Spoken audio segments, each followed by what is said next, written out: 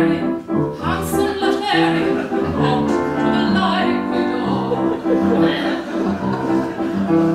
George was unmarried, and the torch that Joyce carried was burning a hole in her heart. She wanted to know him, but couldn't yet show him. She didn't know where to start. So with growing abhorrence, she read D.H. Lawrence to glean a few ideas.